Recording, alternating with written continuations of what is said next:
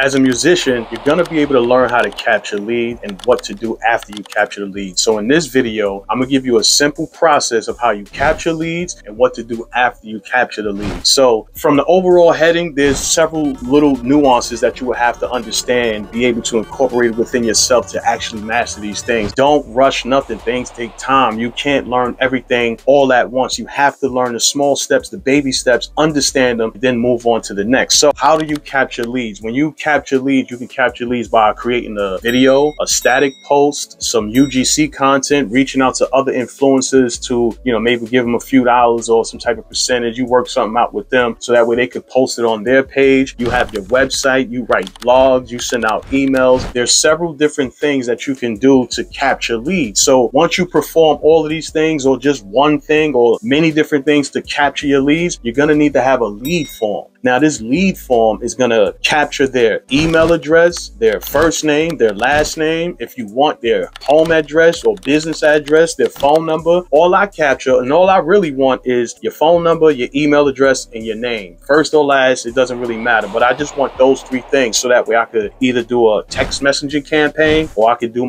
definitely an email campaign. So to capture your leads, you create a post, your talents, your music, whatever it is that you're doing, generate the interest. These people click on it, like it, comment, whatever they do. They then go back to a lead form, whether it be on your website or just a regular page that's going to just capture the information, or maybe just an Excel spreadsheet. However you're doing it, you have to find a way to get people's information. And once you get their information, you put them into the list, and then that list should then put into an email automation so that way you can send them new information about you, personal information, not too personal, but some stuff that could resonate with someone else, or what new music you got coming out, or anything exclusive, anything you're giving away. So if you want to learn how to do any of these things, join the Artistpreneur Academy. Click the link in the description, sign up now. We're going to show you how to do any and everything when it comes to being an artist, getting music out there, social media, business, publishing, credit, everything.